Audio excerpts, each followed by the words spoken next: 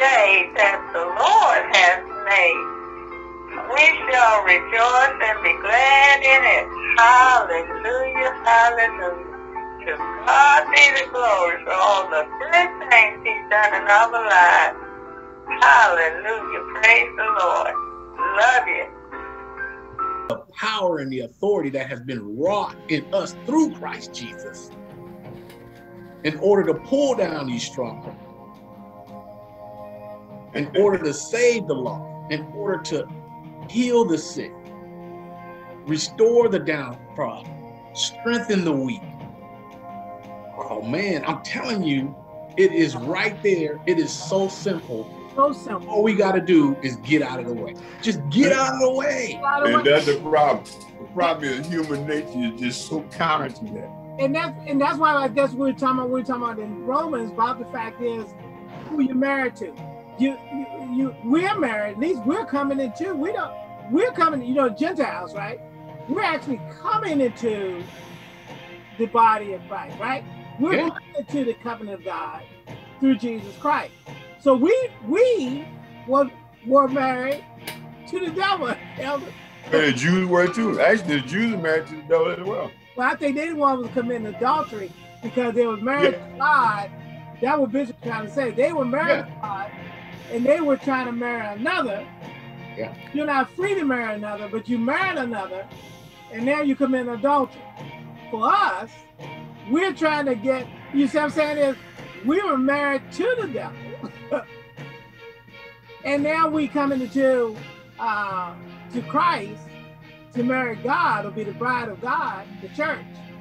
But we have to break away from, Elder, you got to break away from that other husband.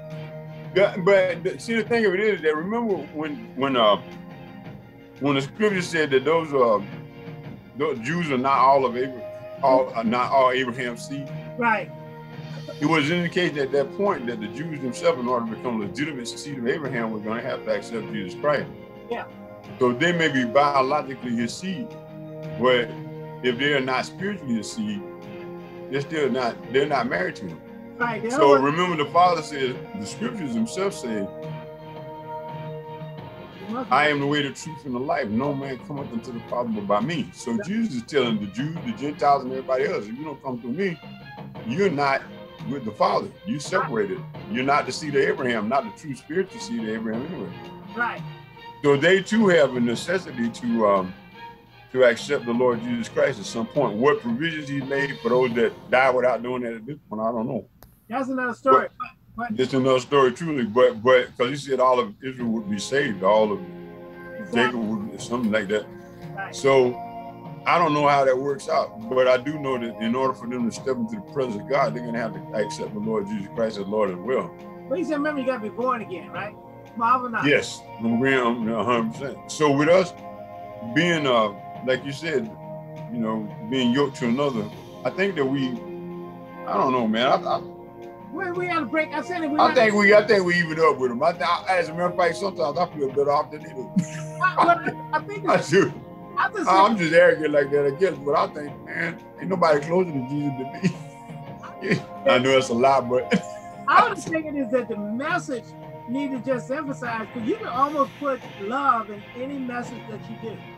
Right? Almost. It should be love. If you don't, you need to start talking. I mean, if you talk about the cross, you're talking about love. Yep. If you want to Deuteronomy, what is the way to break away from the things that you would not is by love, right? Amen, man. I won't sleep with your wife because of love, right?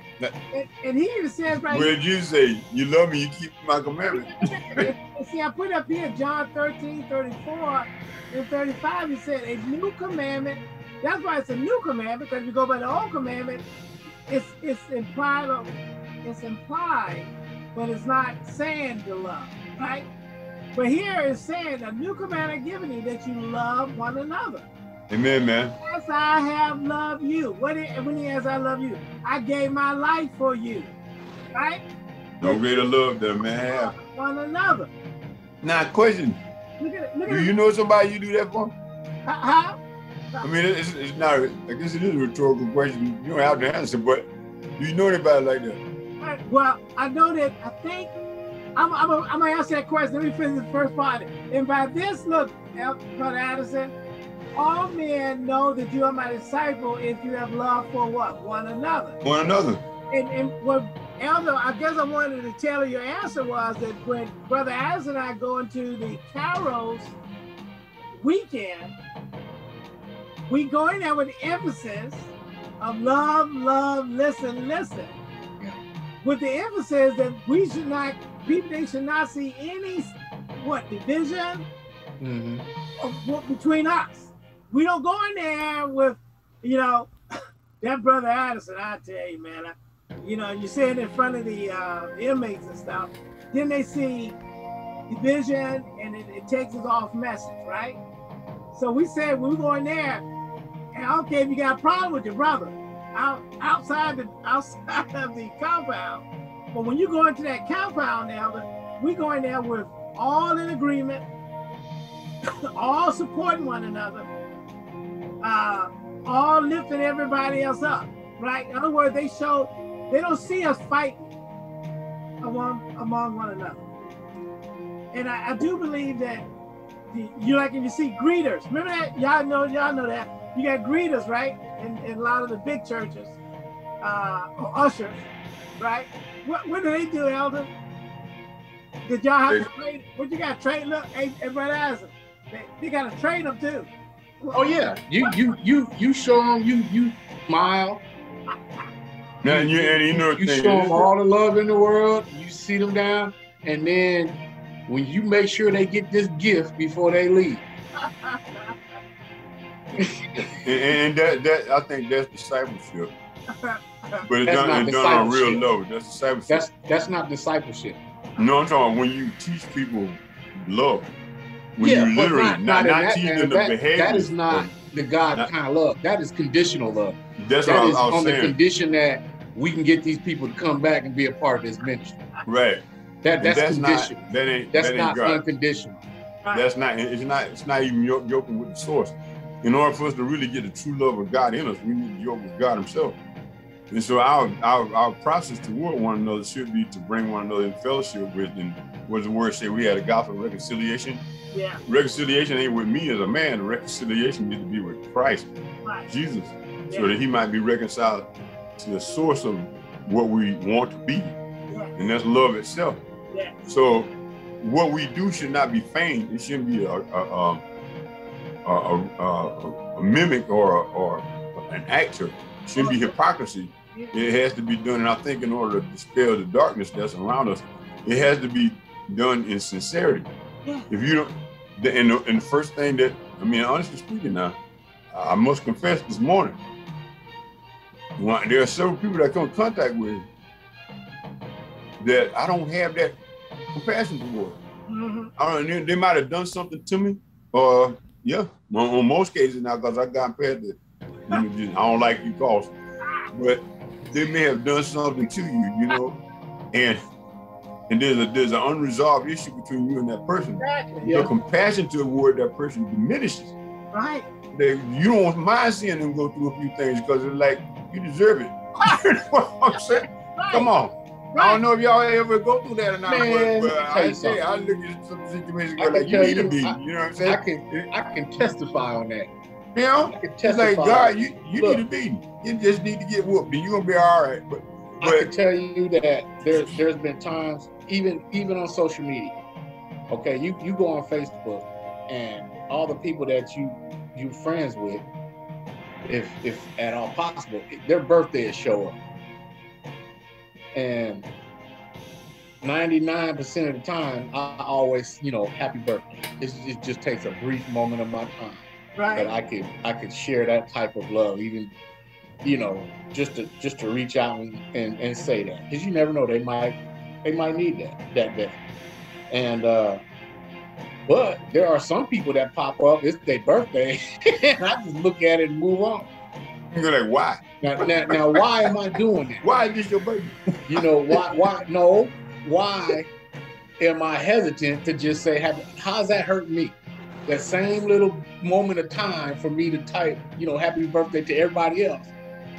Why do I hesitate to say it to other folks that I have history with. You know what I'm saying? Yep. There's something there that I got to get past. And that's just a testimony. Because I'm not perfect. But like I tell my wife, I'm that close. Say every day I'm that close. The next day I'll be that close. I'm that close. But I'm not. I'm really not. And the fact that I can see my faults and the Spirit is dealing with me with it, it blesses me. Yes, sir. Because I can move forward in that. I think and get a little closer to becoming the person that God would have me to be through Christ. So but every system carries with it liabilities, responsibilities, and also, I guess, benefits. So what I find out was that the more I can walk in accordance with the will of God and the Spirit of God, the better I'm off in every area. So I look at those areas of weakness as far as like interpersonal relationships are concerned and whether I can love my enemy or not. And I literally begin to associate it with my health. And I can see how by not being, there's a relationship between the two, man. Don't do that. There is. Don't allow the enemy to put a stumbling block in your life. And this is just personal. I'm just saying this to you, Elder. Don't allow the enemy to use that as a stumbling block in your life, in your health, because you realize it and the Spirit is bringing it up. You just walk it and start achieving the things that you know you need to achieve. But God said, by His stripes you are healed. Mm-hmm. Your actions ain't gonna change that word. Come on now. There's a place of, when I say there's a place of access. The world, when Jesus Christ died, He gave His life for the whole world. His blood was shed for the entire world, not just the ones who accept Him, That's right, but the ones that don't. So they position themselves not to receive the blessings of Him. There's one space in there where it says having their conscience is sprinkled with the blood of the Lamb. And we just went over scripture just a few minutes ago. All you're saying is true. There's a condition, and I think it has more to do with what's going on between in this space again, as to whether or not we stand righteously before God. And if we are standing righteously before God, we can receive those blessings as well. But when we are aware that what we're doing, like when Paul said, when the law revived, I died. Yeah. When we're aware that there's certain things in our love feast that don't fit what He's trying to get done, I think that is a Holy Ghost nudge to say you're misrepresenting. And then that when that comes in, then the favor is a little bit more difficult to receive because you realize that there's some things that you need to tighten up. And so your conscience kind of bothers you more so than anything else, probably way more than what God did.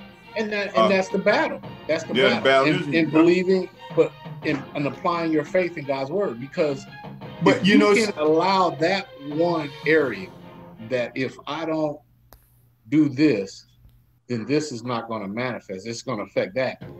Then what's to say that your very spirit has been saved?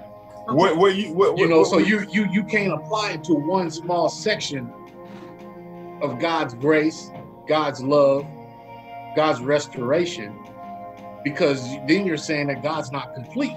And that you have control over the spirit that has been sealed within you.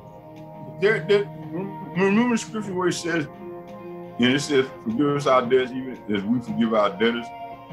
And then He goes on to say, if you don't forgive men's trespass against you, neither will you be forgiven. Now this is after the work. This is Christ saying it. This is after the work had been completed on the cross. So I mean, subsequent to the work being completed on the cross, mercy. If you wish, blessed are the merciful, for they shall receive mercy. Mm-hmm. So He gives us an out almost for every situation that we find ourselves in. He said, basically, whatever you want to receive, that's what you put out there. So you want forgiveness, you forgive. You want mercy, you show mercy. Yeah. And he demonstrated that in the parable with the guy who had owed the guy so much he could never pay him, who went out and jacked the other dude up, who owed him a little money, choked him out, and then he ended up in jail. The only reason that guy ended up in jail was not because of the debt. He ended up in jail because he wouldn't forgive the other guy his debt. So where's love and unforgiveness? Right there. It's manifested right there. The guy didn't love the guy that owed him. He didn't love. He did not show love toward him. Yeah. And so because he didn't show love toward him, he didn't receive love. Exactly. So it's like God has kind of situated us in a funny kind of place and said, like, you can receive all these blessings. This is for you. Even though you're messed up, you can be forgiven. You can see a totally different kind of life. Exactly. But you gotta act. What did he say? It ain't a forgiveness, it's a giving. Love them. Yeah. If you love them, you're gonna cover a multitude of sins. Now, whose sins you cover? Your own. Right. I mean, you can be a wraith for somebody, but if you really care about people, look at what David to me was like, his behavior was really reprehensible, but he loved God. And his love of God really established his relationship with God. Yes.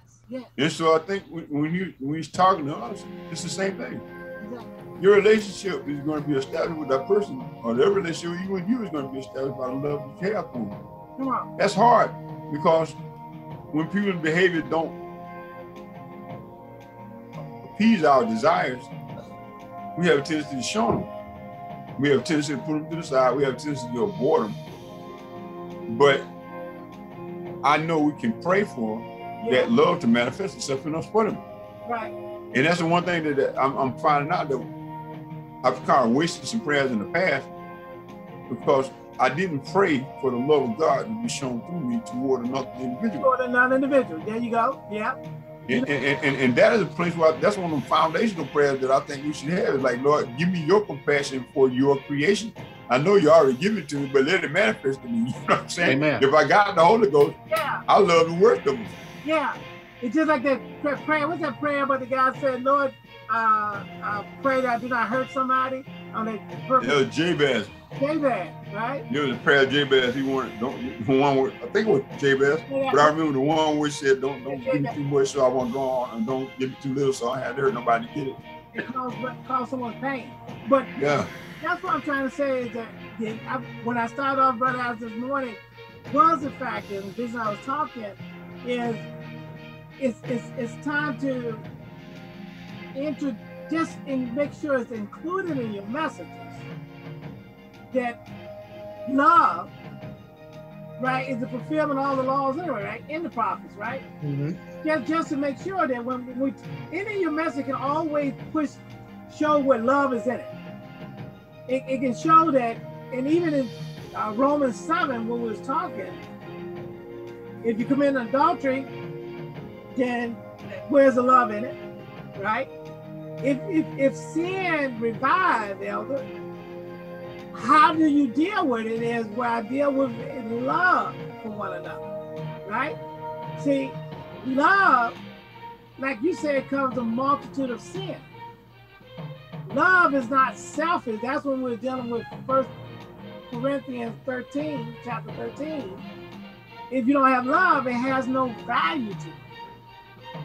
So we got to learn to love. I mean, just saying, just put that in there as you be disciples, is to let people know the message is love. It is. With love and kindness. I mean, everything about the gospel, the bottom line, if you want to CIT the gospel, is love. That's it.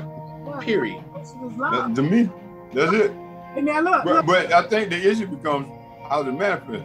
Right. Well, and I remember when it said that if a man does not love it, if a man does not chasten his son, he hates him. Right. And then there's another one. So correction, rebuke, all of these things are part of that love manifestation. Right. But it should always be toward the edification of the individual it's directed toward. Right. Now, I'm not beating my kid because he's getting on my nerves. I'm spanking them because they need to be brought in correction concerning something that they're doing. And that to align them better with the Lord, not with me. So the scripture admonishes us in the Old Testament, bring up your children in the nurture and admonition of the Lord. The Lord. Yeah. So I might approve of it. You know, me and him might be able to sit down and smoke some dope together, because that's me. But does the Lord want me smoking dope with my child? Probably not. So we have to use his measure, his value system as a measure for our behavior toward everything that we do. Exactly. Then we can call it love. Because, you know, in the Old Testament, we're like, that wasn't love. Was it? Was God showing love to what Israel when he swallowed up like 30,000 people in a second, in a moment? He was killing them off like they were like, I mean, lambs in the slaughter for real. He was cutting out, he was doing a surgery, right? To me, that was a surgery toward the body of Israel. Well, okay, but where's the love at? Look, if you look at the human body, which is often how the churches look at right throughout the Bible. If there is a cancer, yes, cut it out in a human body, right, you want to surgically remove it. Remove it, right. If your foot has gangrene in it, come on now, you want to cut that foot off before it affects the rest of the body. Right. Now, that don't mean God can't manifest another foot, because I remember Jesus saying, "Stretch forth thy hand." Right. But do you the hand that was withered regrew? Exactly. But you remember? I remember Jesus putting some spittle. Come on now. In the ground and making a clay and putting it in somebody's eyes and restoring eyes. Right. I remember a woman with a sickness and tried everything. Right. And just by the faith, come on, could touch this man. Come on now. He had been healed after every effort of her. Yes. And man. Yes. She relied on the love of God and pulled out virtue from that man. So there's something to this. It is so, and I put this scripture up here too, back in love again, because it's written all throughout the scripture. Like you was even giving an example. This is 1 John 4:20 or 4:19. We love him what? Because elder, he first loved us. First love us. Yeah. Right? And if a man say, I love God, Brother Anderson said, I love God, but hates his brother, he's a liar. For he that loveth not his brother whom he has seen, how can he love God who he has not seen? Yeah. And this is the command we have from him. He who loveth God, love his brother also. That's the message I'm saying, is that as we move forward, is to don't leave that out. You know, because you hear people get praise. We're telling you before you came, Brother, we hear people have no problem saying, oh, I love God, hallelujah, putting their hands up in the air. We want to make sure that you love your neighbor too. Because that's what he wants you to do. He wants you to love your neighbor. And I think the message, you all, if y'all don't mind me saying it, and I'm bringing it from not political, but from a systemic racism, I think some of that message was taken off the table because it allowed the abuse. What do you think, Elder? It allowed the abuse of people for 400 years. It allowed you to go and shoot somebody 7 times. It allows you to put your knee on somebody's neck for 9 minutes until they die. You know that? And you know, another thing too, Elder, I was sitting there, I know you probably won't agree with this. I felt sorry. Look at this, check this out. You gonna check this. I felt sorry for Chauvin. Hey, Brother Allison, I tell you, you gonna trip over this one. I felt sorry for that guy that got the sentence, the police officer that got the sentence for 22 years. And it's not sorry. Who got sentenced for 22 years? That's Chauvin, that guy. Oh, you say you felt sorry for him? Man, I'm gonna explain what I meant. I felt sorry for him because that guy. You didn't get enough. I'm sorry. I'm saying is that, yeah, he should have got more. I'm saying is that the guy thought he was doing right. There's a problem. No. You can't believe that. You can't say that. Did you see how he looked in the? Did he say he thought he was doing right? He thought well, yeah. I mean, that was his lawyer. He couldn't say much at all. His lawyer had to speak, right? His lawyer wanted the case dismissed. The lawyer said that the guy was doing his job. The guy was distracted. You remember all the excuses they was trying to use? Those were excuses. I don't remember him even making a statement that I was doing my job. He made he couldn't be talking about Chauvin, right? Yeah, he could have made a statement. But he was advised not to, right? He could have. I mean, there was plenty of times when they had the media had their mics up and asking questions. There's plenty of times he was standing next to his lawyer when his lawyer was speaking for him.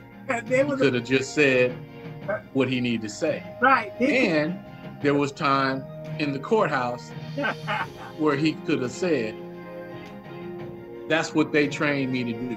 Well, that way he put the experts up there for, right?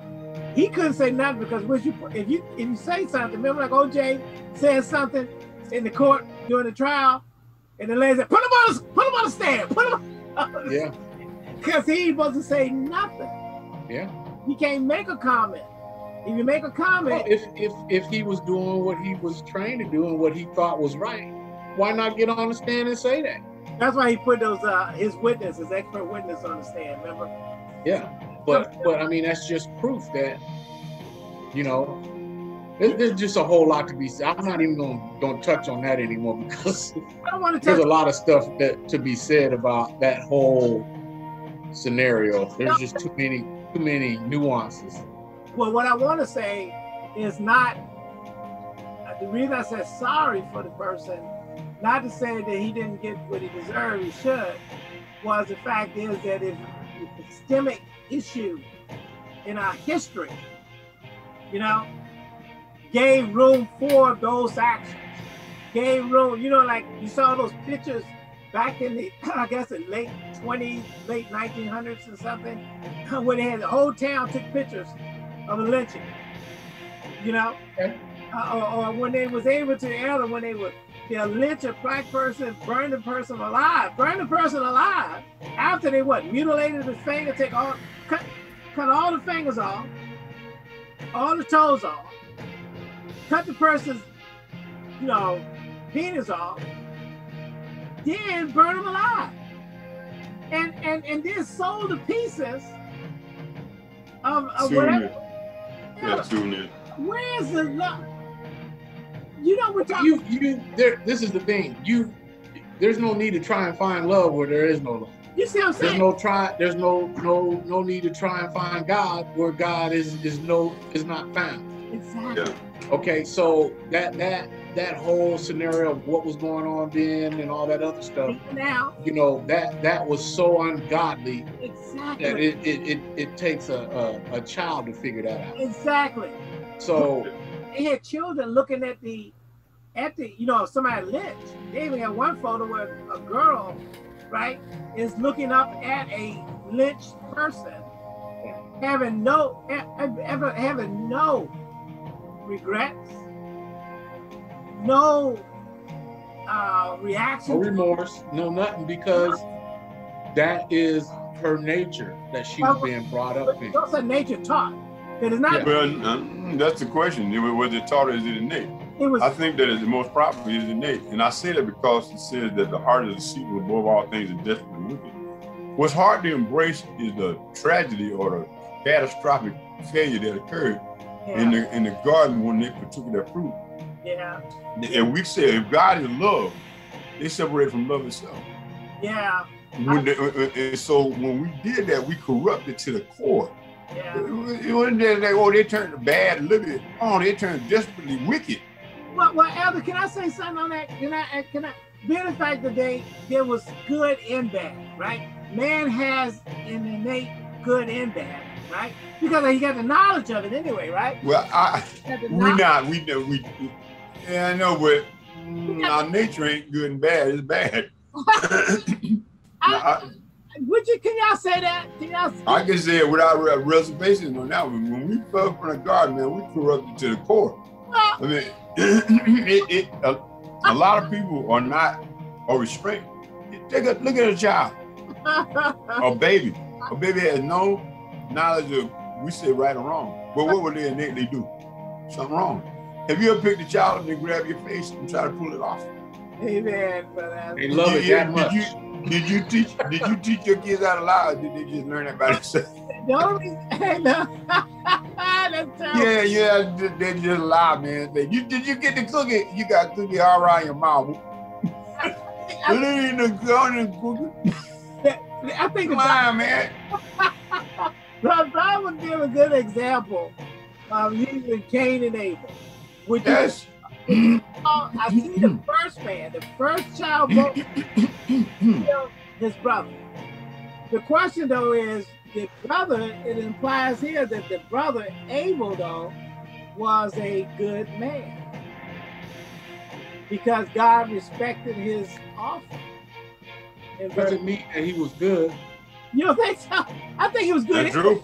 But I think it was I think a majority of mankind has a good nature. I ain't saying that they don't have the struggles of bad, but there's good people out there. I mean, it's good. I ain't talking about they real good, but they're not real bad. How's that? They have something constraining them for acting on their real bad behavior. Like they're either scared or they feel like they're weak. You can't do it. I remember this said power corrupts and absolute power corrupts absolute, right? I don't think that that's true. I think the corruption is already there. It's just absolute power allows you the opportunity to express it. Most of us, and I had to eat that on my own stuff at some point, man, I can do what I can get away with. What I thought I could get away with would have done worse if I had had the opportunity. That's just, look, even when we think about racism, if we had had the opportunity to retaliate, would we not have retaliated? Many of us would have. And that's prior to salvation. Now, after you get saved, you start thinking about it a little bit. But I think at one point in my life, I wouldn't even want reconciliation to be on the table. It's like, we need to prove ourselves strong and mighty, But that was the Adamic nature, man. The Adamic nature is expressed in almost everything that we do. We don't play sports because we love the other team. We play sports to beat them down to the dirt. You know what I'm saying? I'm not just out there to win. I'm out to take your head out if I can. You know what I'm saying? But don't forget at the end, though, they're supposed to shake hands. They do, right? Right. If you're still standing, if you still got a hand or a head to bring it to the table. But when we play ball, good and well, you were not out there to hug that person. For a season, you went totally primal. You became a beast. And we sought to get to that state so that we can extract as much punishment on them people that we could. And I think that's human nature. Human nature is brutal. Well, human nature is right. The sin has a tendency, or the hate, or the animalistic part, alpha, being an alpha male or whatever. Yeah. Eat the weak. It's dominant, but there's an element of good too. I mean, they're saying it's good. Matter of fact, Elder, we're gonna have to do the communion with Brother Addison. You get ready to leave. You gotta go too. If you're I think that the thing with the kingdom of God and the kingdoms of the world, which we were a part of, is that the strong did survive. Exactly. And the strong will eat the weak. Right. And we looked up to the strong. I mean, we're not going out there trying to find a mimic to Pee Wee Herman. We want Arnold Schwarzenegger. We want Van Damme. We want Triple X. We want the alpha dog. We want to be the alpha dog. Women don't want no wimps. They want alpha dogs. But there's a But it ain't God. Right, there ain't God for one thing. There you go. It's not God. It ain't really the power. The power ain't really there. You can say this mountain be down moving cats. See, what muscle gonna help you move a mountain? Yeah. Two powers in the kingdom. Hey, let's do that communion before he leaves. All right. Jesus Christ, our Lord and Savior, who we love. So I agree. But yeah, that's definitely something we want to work on. Cleared the temple with a whip. Beat them folk out of it. But that, Ben said, we talked about it earlier, we said that, you remember, like, you discipline some things. Love sometimes means telling somebody what they don't want to hear, right? Yeah, most of the time. It is, right? Yeah. Right. In other words, not saying something is showing showing not that you care, not showing that you care. I think so. Because sometimes we care more about how people respond to us than whether they're going to do well or not. Exactly. You see somebody in trouble, you need to warn them for their own sake. If they never speak to you again. Right. It's like the watchman, right? Like the watchman with power. So I think there's a combination of that. But let's go and do Brother Addison. Al, you want to go ahead and do the communion? On the night that he was betrayed, he took bread, he blessed it. He gave thanks and praise. He broke it and gave it to his disciples and said, "Take, eat, all of you. This is my body, which shall be broken for you. Whenever you do it in remembrance of me." So he took the bread, he broke it, and he gave it to his disciples. And they ate.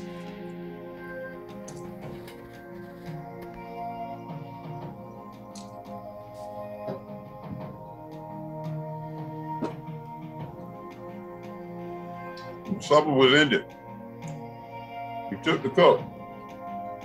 Again, he gave thanks and praise. He blessed it and gave it to the disciples and said, "Take, drink, all of you. For this is a cup of my blood, the blood of the new and everlasting covenant. It shall be shed for you and for all men, so that sins may be forgiven. Whenever you do this, do it in remembrance of me." So he took the cup and he drank.